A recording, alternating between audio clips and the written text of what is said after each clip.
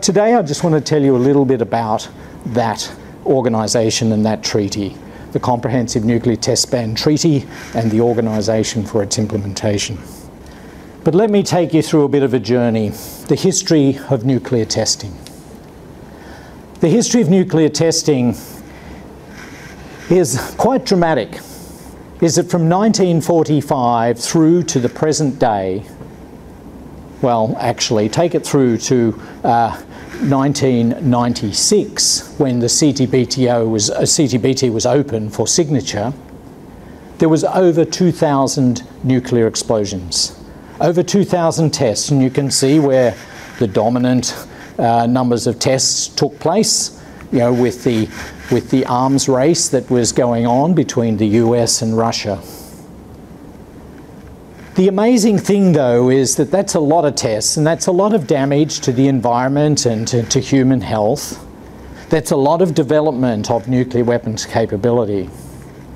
And some people say because the CTBT has not yet entered into force, that it's a failure of a treaty. Well, I beg to differ. I beg to differ, and the reason I beg to differ is here is the date, 1996, when the treaty was open for signature. And if you look before that, over 2,000 tests. Over 2,000 tests. And after that, it's a little bit tricky to work out what is a test, you know, versus numbers of explosions, etc. But let me just say, less than 12 tests since the treaty was open for signature. I got to say, colleagues, that looks like a graph of success to me. This millennium, the tests by one country alone, North Korea. This has changed the path of testing, because there's now an internationally accepted moratorium against testing, that if any country chooses to test, then it will be known by all. And I'll explain how that works, because our system of verification provides that information to all. And that has a huge norming effect, even though the treaty is not entered into force. So you're with me? Instead of people saying, 25 years on, Rob, and it's not entered into force, and I can't see how it's going to happen anytime soon, this is such a failure, I said, I don't want to hear it. I'll tell you the story about the impact. And I'll tell you a story about a global norm that is so strong that hardly a country would dare break it. That's success. And that is preparing for a future where non-proliferation remains strong and disarmament could even happen. We cannot get there without a verifiable test ban treaty in place. So that's the picture on the background of testing. Let me now give you a little bit more of a broad overview of the non-proliferation architecture. And this is the timeline that I was thinking about, because in 1945, when those bombs were dropped on Hiroshima and Nagasaki, it was a poignant time. No sooner had the dust started to settle and the devastation was apparent to all, and nearly 200,000 people had or would lead to losing their lives, then the international community was galvanized to find a way that this would never happen again. The international community.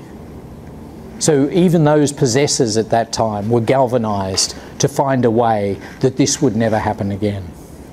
Now it's not easy, because you need to have some strategic stability as you move forward. And so right in 1954, the Indian Prime Minister, mind you, put out this proposal that there should be a standstill agreement, you know, to stop any further development. Not a lot of people know about that. Now, it never came quite into play, but there was a recognition by India that we need to see a stop to this. So this is not about possessors alone. This is about countries that care for planet Earth and humanity. So that never quite happened. But then a key event, the Cuban Missile Crisis. And you had people in two countries hovering over their metaphorical or their physical buttons. And I heard a live interview between two guys that were in the Strategic Force Command of both countries. And they were saying what it was like for them. And both of them did not want to get that command. Both of them just did not want to have to follow through in this way.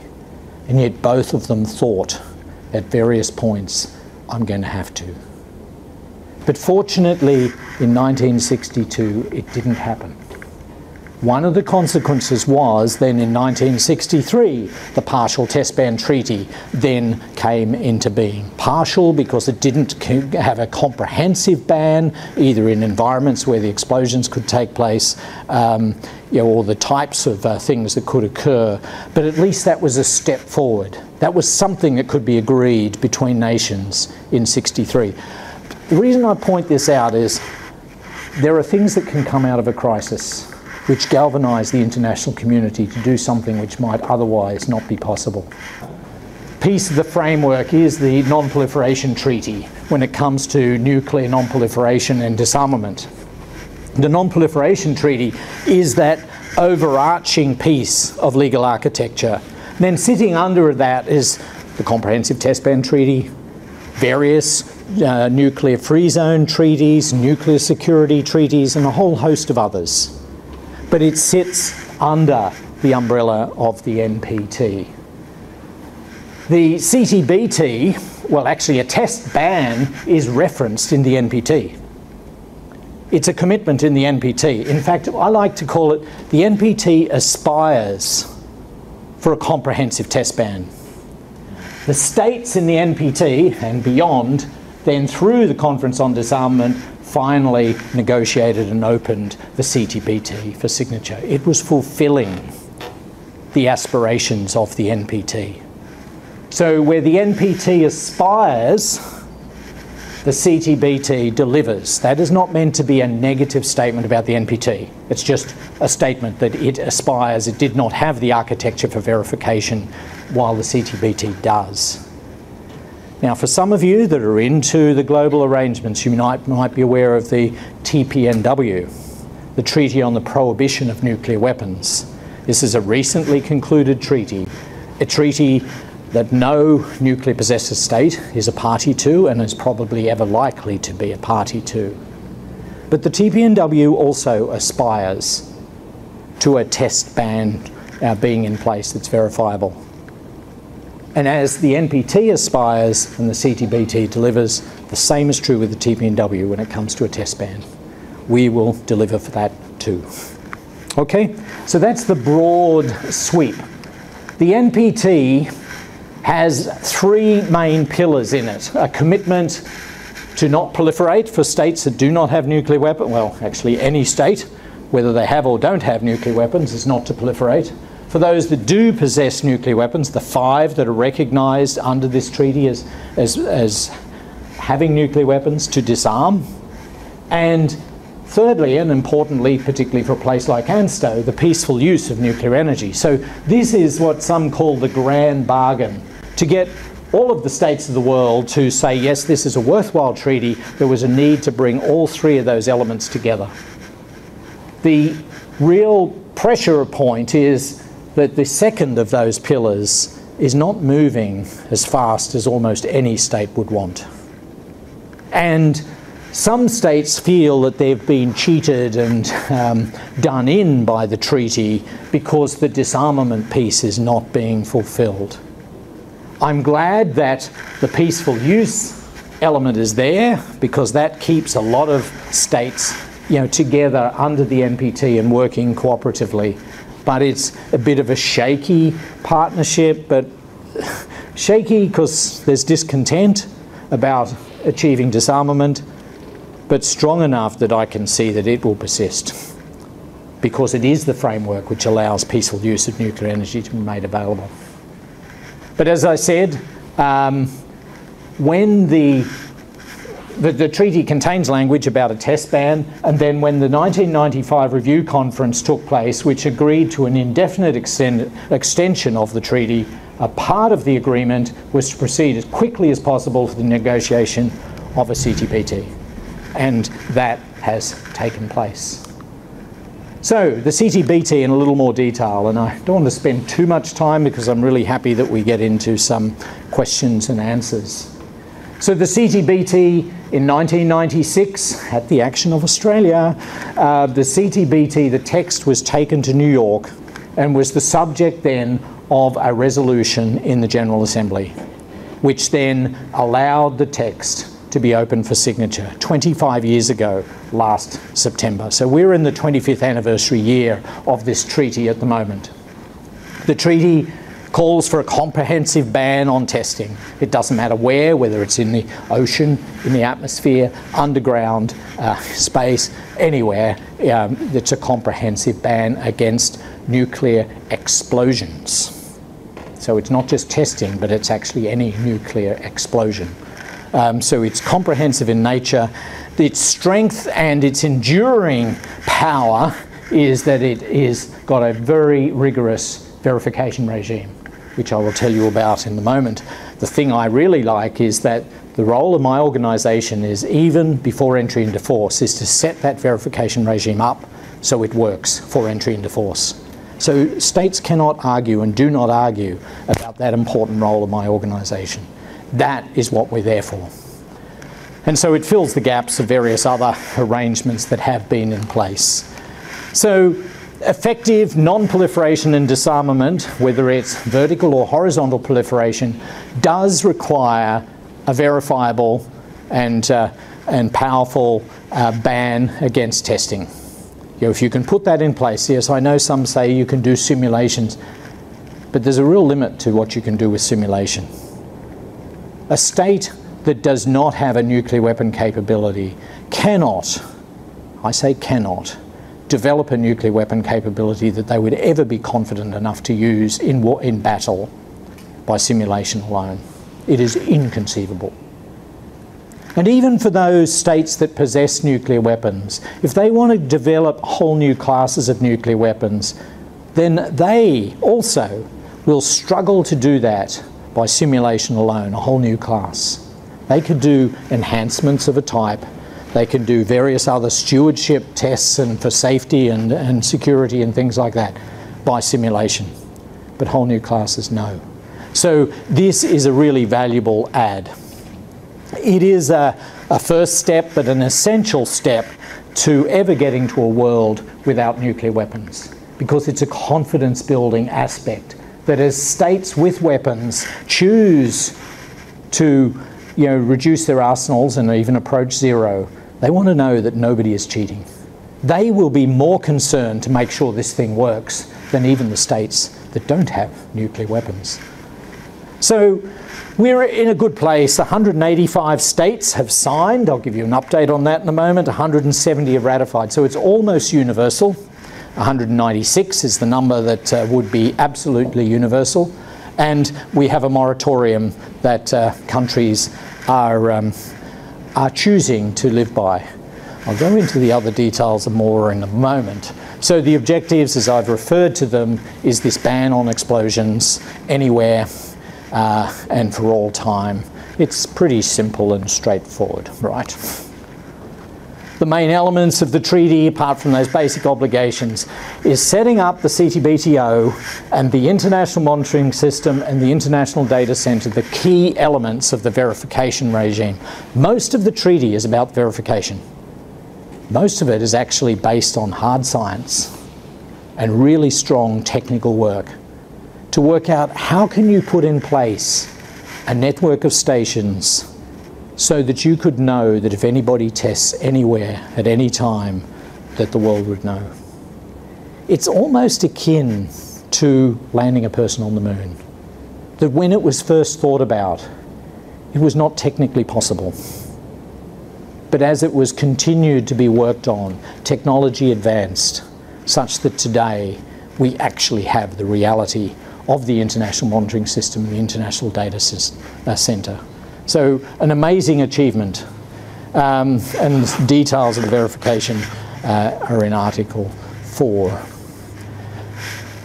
So the treaty is approaching universality, and the update that I'd like to give you is actually the recent developments. And we have an annex to the treaty, which is the states that must ratify the treaty so it can enter into force. There are 44 states in it. They were gathered into it because of nuclear capability. Australia is in there because of nuclear capability. That doesn't mean weapons capability, right? It's just nuclear science capability. 44 states, and it was agreed, unfortunately, that the treaty could not enter into force until all of them, had actually ratified. That is problematic, as you'll see in a moment. But what we're seeing at the moment is also a major move amongst those that aren't in Annex 2 that are yet to ratify. These states of the Gambia, Tuvalu, Dominica are moving forward and are ratifying this treaty. And I'll tell you a bit more about the personal story of that in a moment.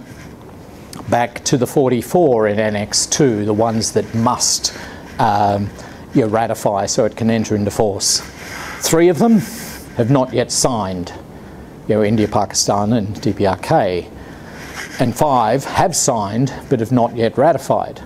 Now, do not get confused. There are nuclear weapon states that have signed and ratified. So you can see that only some of the nuclear weapon states are in this list. So it's not antithetical to a state possessing weapons to actually sign and ratify this treaty. But until there's some balance that takes place, you can imagine there's some balance across these 3, that they'd like to see some sort of synchronous activity before any one of them would move. There's probably a balance across these 2 that something to do with synchrony would have to happen there. But it's possible. And there's probably another little balance up here, and balance. You see, it's a tough list, isn't it? It's a tough list. Some say that if this one was to ratify, then it's like a set of dominoes that a bunch of others, in fact, some say all of them, would ratify. That may be true, but I don't buy it. The reason I don't buy it is that I honour and respect every one of these countries as independent countries that determine their own foreign policy, that will not be dictated by one country, right? The other reason I don't buy the domino theory is that often when it is used, it's by states that are actually saying, oh, I've got no responsibility to do anything. They're the ones that are responsible for everything. And that's not a helpful position either. So I don't buy it, but boy, I'd love to see it happen. Okay? So that's the challenge, but as I said to you before, although the treaty is not entered into force, it actually is very, very powerful already. It's powerful because the verification supports the norm, and if any country chooses to test, you know what happens? They don't break an international law, but they find themselves at the UN Security Council, regardless. So the only difference in that way is whether you broke an international law or not. You'll find yourself in the same place. It works, right? I'd love to see it enter into force, though. And because there are a range of measures which we can use, which allow further investigation, but we can only use them after it enters into force. That would be great to have, but is not essential for the peace and security dividend for all mankind. So there are various initiatives to try and move towards entry into force. Interesting set that I've got over there on the your right-hand side of the screen.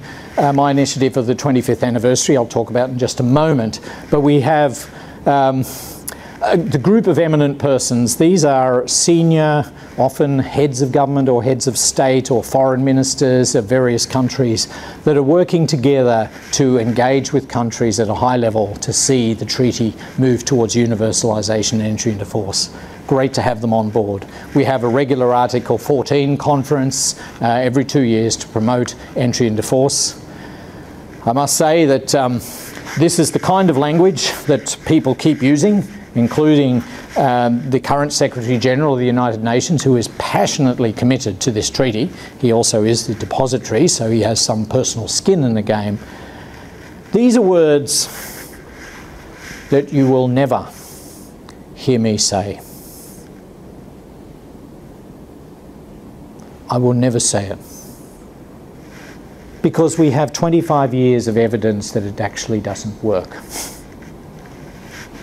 Is that many ambassadors and states feel that if they say these words, that we call upon, you know, all those states that have not yet done so to do so as soon as possible to ratify. Well, what difference does it make? Because they've shown us nothing. I'm going a slightly different path, which I will finish in a moment. So there's ministerial meetings. The bottom one, the CTBT, the CTBTO has a youth group. Believe it or not, we have a youth group. The youth group has about 1,200 members from over 100 countries all around the world. Because the work of the Comprehensive Test Ban Treaty and of disarmament and non-proliferation has to be intergenerational. Because the challenge will be with us forever as a species. And it would not be good if a generation took their eyes off this existential threat to humanity and allowed things to get away. So we need to see new generations that focus on these issues and maintain the verification architecture that sits with the CTBT and some of the other architecture which allows for the peaceful use of nuclear energy. The verification regime, we have 337 facilities to be established all around the world. Over 300 of those have been established, so over 90% is already in place. And we have an international data centre where the data is beamed in from all around the world in Vienna, and we then distribute it out to all state signatories to the treaty. So our information is open to all states. It's not like safeguards where it's all highly confidential. It's a completely different model of verification. Both work, and the safeguards one has to be confidential to work. This one, its power is that it's open, so that it's there for all to see. On-site inspection is a set of inspection activities after it enters into force, the treaty enters into force. We can go into states and to see what actually has happened. So the verification system, 4 technologies. We have 170 locations with seismic sensors, so picking up any vibrations in the earth. 11 with hydroacoustic sensors, so these are listening to sounds in the ocean. This is amazing. 170 you need to cover the planet. For seismic vibrations to be able to triangulate and work out where and how big, etc. things, events might have been. You only need 11 of these sensors to be able to identify anywhere in the oceans of the world where something has taken place. So for you with a physics background, you all understand why. Is that the better transmissibility of waves in a denser medium such as water versus air, and the cleaner signal that you can get. But 11. And so this is some of the science that was done before the treaty was actually finalised to work out how many do you need. These are infrasound sensors, so 60 of those that are listening in the atmosphere, that are picking up waves moving through the atmosphere. I'll tell you about that in a moment. And 80, this is an example of a radionuclide station, so picking up any radioactive materials and noble gases that are in the atmosphere. Let me tell you about this one though. This is so cool. You would all remember in the middle of January that there was a rather loud bang near Tonga, okay? A rather loud bang.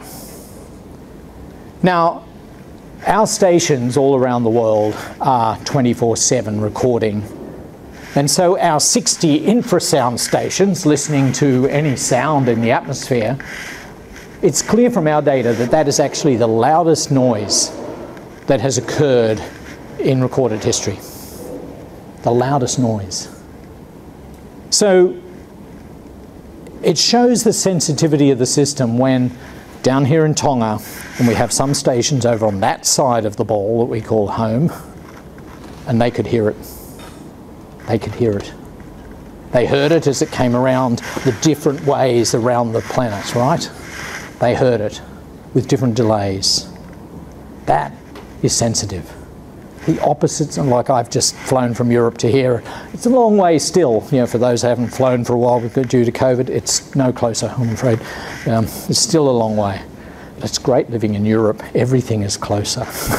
But that's a different story. So they heard it so far away. But what is even more amazing is that many of these stations heard it twice. They heard it twice. And that's because the sound wave that got around to it kept going, captured in the Earth's atmosphere, and turned up a second time. Some of those sound waves had travelled 80,000 kilometres and were still detected. Isn't that amazing? You know, this is the confidence we have that we can pick up anything anywhere, because that's not loud after it's travelled 80,000 kilometres. But so it's some of these natural events which actually proof the capability and what we can do. Now, I'm not going to go into this in much detail, but we are allowed under the treaty to use the data, which there are gigabytes of, for other civil and scientific purposes. And so for each of the different technologies, there's a whole range of different areas where the data has been used for other purposes. Now, this network's going to have to stay in place forever. At the moment, it's a $1 billion asset. And so the business case to support a $1 billion asset forever, I think, is better if we've got more and more areas of use of that data. So that, and for these other civil and scientific purposes, not just for the verification of nuclear testing. So a whole range of different things. You know, as a biologist, you know, I love some of this stuff of marine mammal studies. A new subspecies of whale was detected in the Indian Ocean based on a different call. Super. In the Indian Ocean also, the pitch of the call of known species of whales is, I've really got to get back to somebody and find out. I can't remember whether it rose or fell in terms of its pitch. But over time, there's clear evidence that it's changed. But why? Is it stress due to climate warming? Is it stress due to the large number of ocean-going vessels that are plying across? Don't know. But these are unrelated things, but an amazing data set which can be used, you know, to ask and answer some of these sorts of questions. Infrasound, you know, always picking up, bodies entering the Earth's atmosphere, but then, as we said, about the volcanic eruption. Radionuclides, data from the CTBT set of stations was very important for the modelling that went on from Fukushima. At the moment, we're doing a lot of modelling on Ukraine and looking at which stations would pick anything up. And we're working through 3 scenarios of concern. You know, if there was a major rupture of a nuclear power plant in Ukraine. Secondly, if a nuclear weapon was used.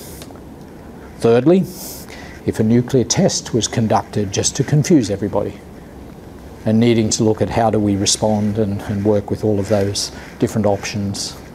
So the system, data from stations all around the world, beamed by satellite into Vienna, and then from Vienna, that data then is passed out to all authorised users in all state signatories for the verification purposes. But then we have other civil applications that use the data, other scientific uses. So that's the verification system. It's an amazing technical capability. Now, important to be a little parochial, the country with the 3rd largest number of international monitoring system stations is Australia. Partly because we've got some territories down here in Antarctica, we've got some major ocean areas that we've got responsibility for, but for that global coverage being a landmass in the southern hemisphere, well separated from many others, our stations are critical. But Australia has been a strong supporter of the CTBT. strong supporter of the CTBTO, and I'm delighted to be the first Australian to head the organisation from anywhere in the Indo-Pacific. So that's great to be there. So just to finish, the last thing I want to talk about is my priorities for this 25th anniversary year. The first thing I did when taking office was decide we're not going to have the 25th anniversary day. I need more time.